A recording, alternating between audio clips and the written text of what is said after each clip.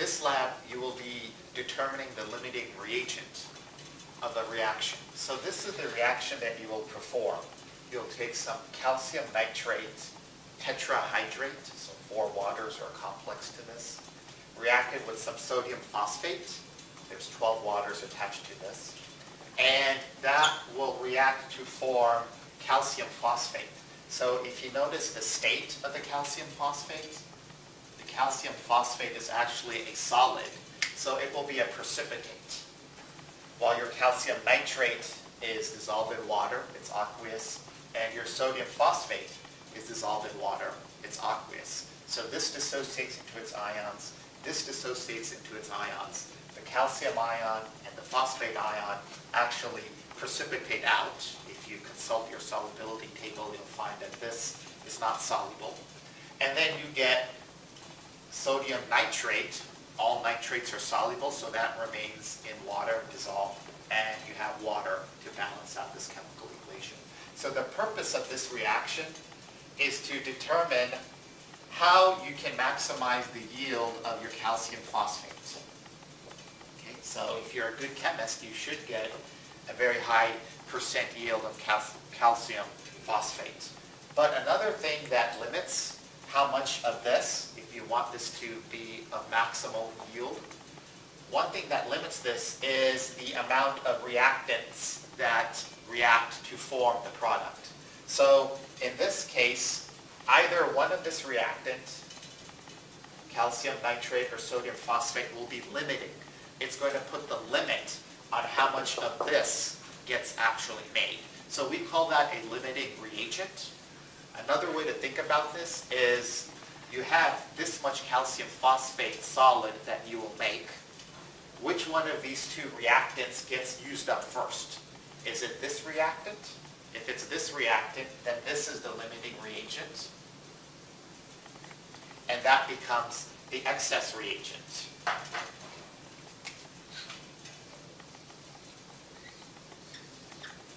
Or the flip side could occur, and all of this reactant, the sodium phosphate, gets used up first to make your calcium phosphate. In that case, this sodium phosphate is your limiting reagent or limiting reactant, leaving this reactant in excess. So that would be your excess reagent or your excess reactant. So in this experiment, you're going to weigh out approximately 1 gram of calcium nitrate reacted with approximately 1 gram of sodium phosphate. You will get this precipitate, and you can see how much of this precipitate you get out. The more of this precipitate, the better. But obviously, you're limited by which one of these gets used up first. Just because you add more of this, or if you have 3 moles, according to the balanced chemical equation, reacting with 2 moles of this, that does not mean that this is limiting and this is excess. Okay? You have to do stoichiometry. And from that stoichiometry, you should determine which one of these is limiting and which one is excess, provided you weigh out 1 gram of this and 1 gram of that. So you'll do the stoichiometry, and then you'll follow the stoichiometry up with an actual reaction to determine the actual percent yield. Don't forget your percent yield is your actual yield, how much you will weigh out of this precipitate after you filter it and remove the water. That divided by the theoretical yield.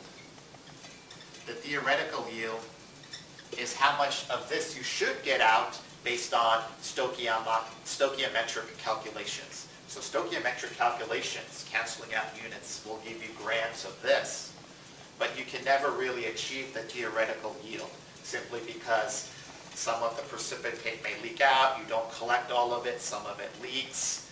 So many different things happen. We're not robots to achieve the theoretical yield based on stoichiometric calculations. But we can try to get close. The closest we get would be the actual yield. We multiply this by 100 to get our percent yield. So we won't get percent yields of 100% simply because, like I stated before, you'll never get 100% of the precipitate out of the filter paper. Some of it evaporates, some of it spills. when you weigh this out, you don't collect it or pour all of it into the beaker. So many things happen. But we want to try to get close to the percent yield to 100% as possible. Really good chemists can get 95, 96, 97% yield. So this is the reaction you'll perform, and our goal is to try to get a respectable percent yield and also determine the limiting reactant from this reaction that's going to be performed in the lab. So let's begin our reaction. I weighed out 1.070 grams of calcium nitrate. So notice it's not exactly 1.00 grams, but it's close enough. So I will take that and I will pour it, or actually dump it since it's a solid, into this Erlenmeyer flask. Okay, so that is my calcium nitrate. So it's very crystalline, and it may be hard to get out. So if it's hard to get out, you can take some DI water and pour the remnants in, rather sticky. And you can just take some water and force that into. To facilitate solubilization, I'll add 50 mils of DI water to my calcium nitrate, and I'll stir it up. Okay? It may not get into solution. It eventually will. So you can use a glass rod to sort of facilitate all of that calcium nitrate to get into solution. I may have some particulates here and there, but with enough stirring, you should be able to get that all dissolved in water. Okay, remember, all nitrates are soluble, and that also will include calcium nitrate.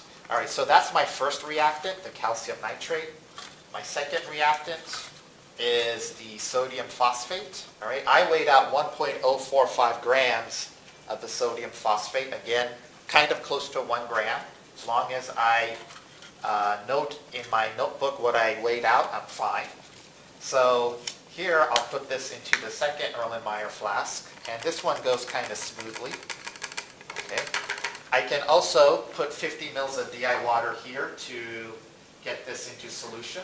If you look at your solubility table in your textbook, sodium phosphate should be soluble in water. That is 50 mils.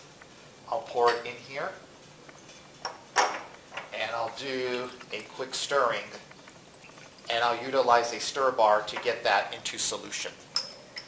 Okay, so I got my sodium phosphate into solution using the stirring rod. So now I'm going to mix my calcium nitrate and my sodium phosphate together. So it goes into one beaker, my sodium phosphate, and then my calcium nitrate goes into same beaker. Okay, so I have a cloudy solution. So I have now generated a precipitate. My goal now, out of 1.07 grams of calcium nitrate and 1.045 grams of sodium phosphate, my goal is to collect this calcium phosphate precipitate, find out my limiting reagent, and find out the percent yield. So it's going to be a goal or a challenge of mine to maximize and try to get out all of this calcium phosphate precipitate out, because notice it's still very wet. So after I poured the two reactants into this beaker, I stirred it with my glass rod. Keep the glass rod into the beaker. And you want to let this go for a gentle boil for about 15 minutes. Okay? A gentle boil for about 15 minutes. And if you can zoom in, a gentle boil means you have some bubbles forming, but you don't have vigorous bubble formation. You just have a couple of bubbles here and there. You want to get this hot, but not boiling hot. This will help facilitate evaporation of excess water, but it will also help facilitate getting a better precipitate. So continue to stir. If you do see any buildup on the sides, I like to generally just put some water on the sides to get that back in. Okay, so you want to do this for about 15 minutes, a gentle boil.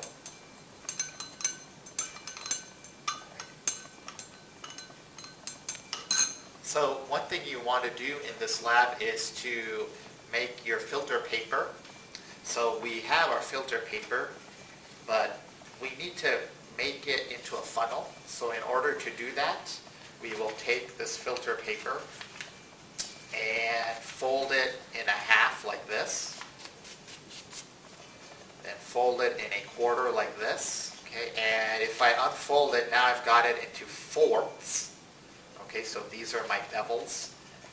Some people actually fold this a little bit more, so I'll let you decide if you want to fold it so that you can get more bevels. And this is going to go on the funnel, and we will collect the precipitate on this filter paper. Before you make or do anything with regards to collecting the precipitate, take your filter paper, take an evaporating dish, and weigh them. Here, after about 15 minutes or so, I took it out and I let it cool for about a couple of minutes, and you can see, I don't know if you can zoom in here, we do have a deposit at the bottom and a little bit of the supernatant. So we want to try to collect this, and we will collect that using that filter paper filtration apparatus. Now the next part comes into actual acquisition or collection of the precipitate.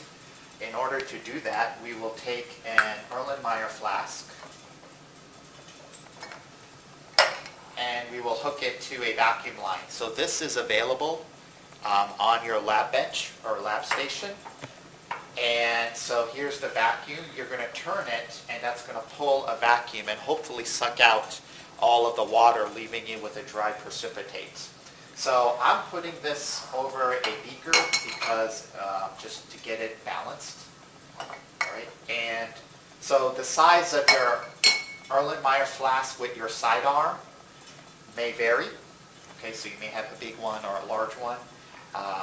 It doesn't matter. This rubber tubing is something that you will have to attach. So I just basically attach this here to the sidearm of this Erlenmeyer flask. Okay, so I'm just putting it over here so that I can get a good balance.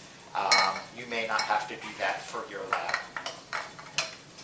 I have here a funnel, so your funnel may be glass.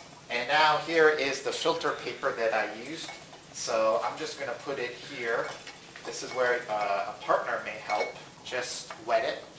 Before I do that, you may, as per the protocol, just put a paper clip between the Erlenmeyer flask and your filter.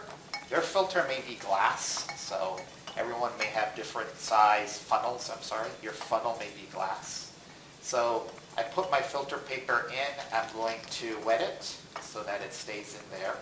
I wetted my filter paper. Okay, and all of that water has come out through here.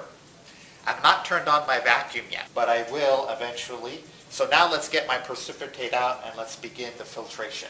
So I got some of my precipitate out here, and we're ready to put it through the filtrate. I did something a little different.